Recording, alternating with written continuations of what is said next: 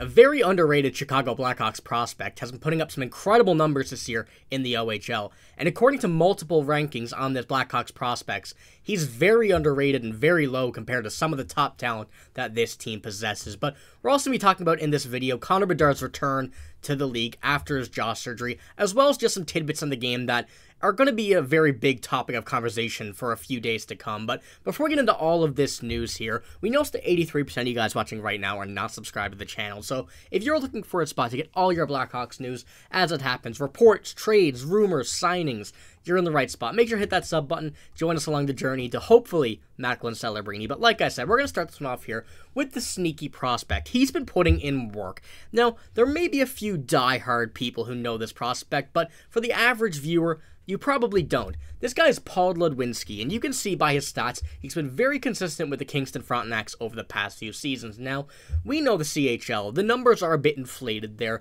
so 42 points in 43 games may not seem that good compared to some other players, but in reality, you know, this is some very good stats, some very promising stats and consistency from a player in Paul Ludwinski who, on many rankings, is being labeled as a chance to make the NHL or a low chance to make the NHL. But with these numbers and this consistency, things may have to change. You know, he's been putting up some fantastic plays, you know, some highlight reel plays as well in the Kingston. But he's also on the rankings or the stats for the in-the-system players, the Blackhawks. You can see he's right below Gavin Hayes. And you can see that with Gavin Hayes being one of the top prospects on this team, he's only 4 points below with 3 more games played. But, you know, the point per game as well, the games played, the goals and assists, you know, he's a very good playmaker. We've seen some incredible plays from him on a highlight reel. I can't post them here, unfortunately, due to copyright issues, but it's a very interesting one to watch going over these next season and the season after, just to see where he ends up, what he does, and what kind of consistency will come out of him, because we know the Blackhawks, their prospect pool is very good. It's very big as well, and they're going to be increasing that in this year's draft as well with the pick they're going to have. So it could be either a trade piece, it could be, you know, a potential long shot for the NHL, could be a bottom 6-4 to start off, but he's an interesting one to watch, and I really think that he has a good chance, some great possibilities of becoming something on this Blackhawks team. But, you know, it's still only early yet, and the Blackhawks have so many options, so you don't want to assume anything too quick. You don't want to assume anything, you know, too early and everything like that, because you can see here, he's all there with some of the top prospects on this team, and Oliver Moore, Frank Nazar, you know, as well as some players in the AHL, but we're going to be talking about the prospects in this one. Landon Slaggert, Ryan Greene, some of the top prospects, some of the top names in this system. So something to watch, and really in my mind that he could be something. Watching some of his plays, watching his highlights, and watching Kingston play, he's something to watch, and I can guarantee you we will be coming up against his name again in the future. But now we need to move on to the game here. There's a lot of things to talk about. This game was something. You know, that's the best way to describe it. Bedard, obviously you've seen a bit of rust there in the first period coming out of this. You know, he obviously hadn't practiced before this with the team, so you can't really blame him. But after that, you could see he heated up, as well as Philipp Kurashev, that he needed Bedard on his wing to get back to what he was, because these two played absolutely fantastic together here in this game. I'll put up the lines of, oh, wrong screenshot, sorry. We'll pull up the lines here. Nick Foligno, Connor Bedard, and Philipp Kurashev. That line tonight was excellent. They were flying, but that was really about it on the offensive side of the puck for the offense.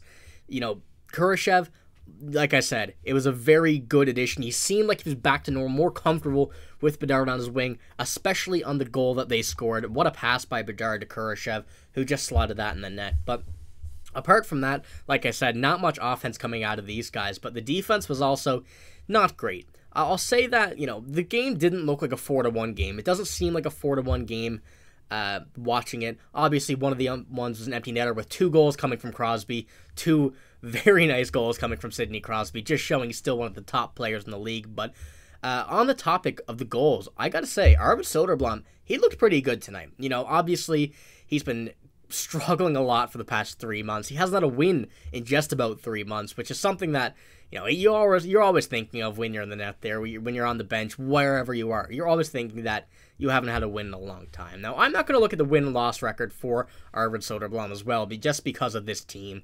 we know that this team isn't enough to hold the win together, hold a loss together. Apart from Petr Mrazek, he's been one of the guys who's been able to get a win himself, along with another guy like Jason Dickinson playing well, or Connor Bedard playing well. But, Petr Mrazek has been very good this season, playing a lot of the games.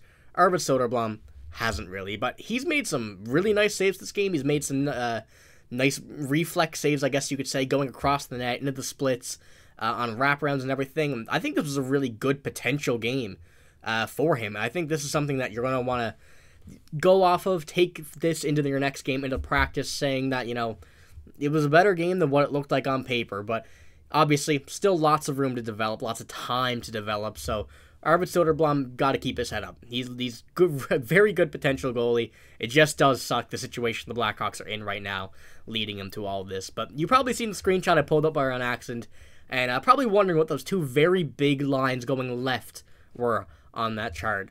And that right there is Seth Jones and Alex Vlasic. These two, this pairing tonight, had a very, very tough game. I think that everybody could see that from this chart. But Seth Jones is one I want to talk about, and one guy that we seem to talk about a lot.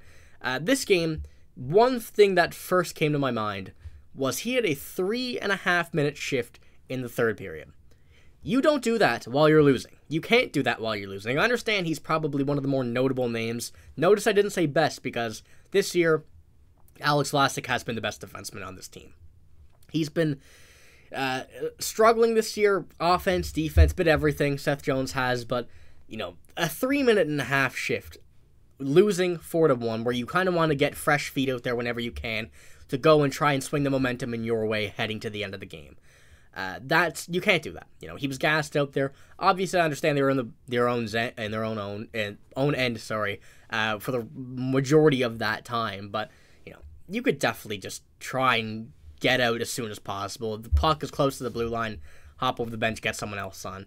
I really didn't like that 3.5-minute shift from Seth Jones. The commentators were even noticing a lot of his faults this game, seemingly more than normal.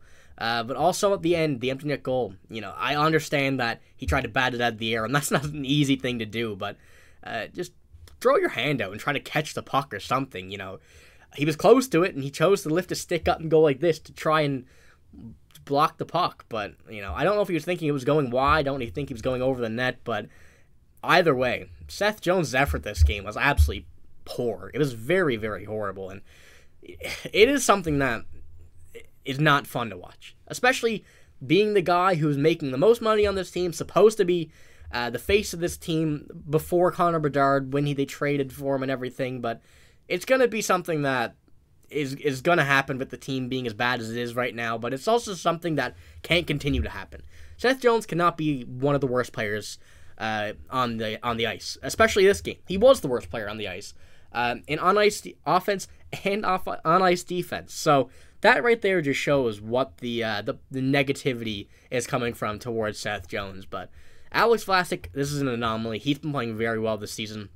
Very happy seeing him do very good. Obviously, a game like this will happen, especially certain scenarios like this one, where you're playing one of the best players of all time in Sidney Crosby. But I want to know what you guys think about, first of all, Paul Ludwinski, as well as then this game. Because this game was something that I think I want to put on the shelf, think about later, because a few ups and downs, but I think a lot of this stuff coming out of this game will work for the future. But let me know what you think. But that's all I got. I'm signing out. If you haven't already subscribed to the channel, you want to get all your Blackhawks news, you're in the right spot. Make sure to hit the sub button. But if you did enjoy the video as well, make sure to give it a like. But that's all I got. Thank you for watching. Hope you have a great night. See you later.